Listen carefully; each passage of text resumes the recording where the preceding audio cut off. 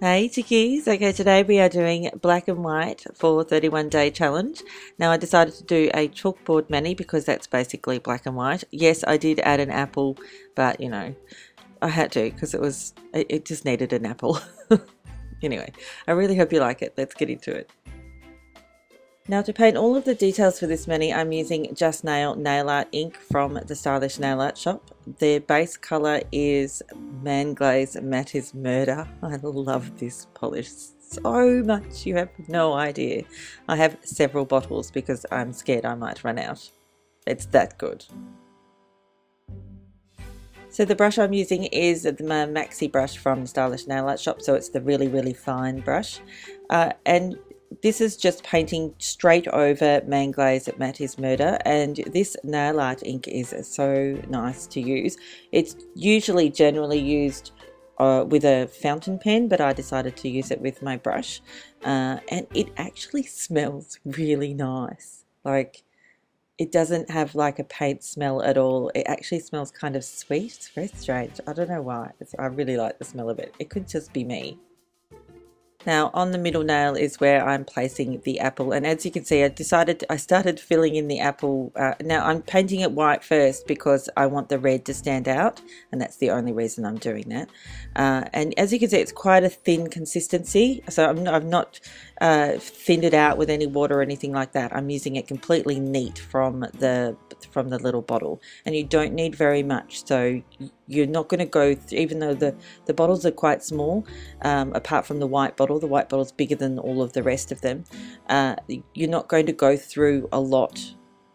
I mean, it's going to last a long time when you buy it. Like I bought it in a set. It's a set of 12.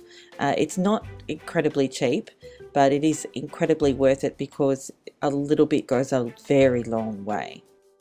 Now this paint dries incredibly fast, so it didn't take long before I could come back in with the red to colour in the apple.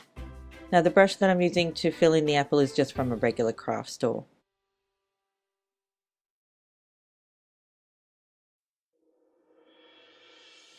And once the first coat of red was completely dry, which literally took seconds, I added another coat of the red just to give it a bit more of a punchy colour.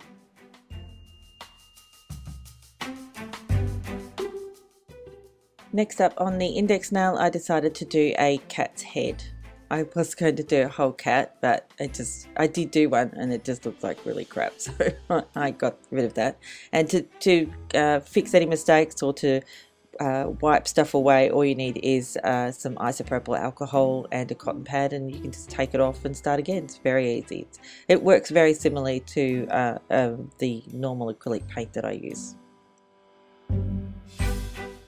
Then on my pinky, just a heap of random designs, a flower, a love heart, you know, just random musings of a 3-year-old. Because it basically looks like a 3-year-old drew it. It's true. But it's okay.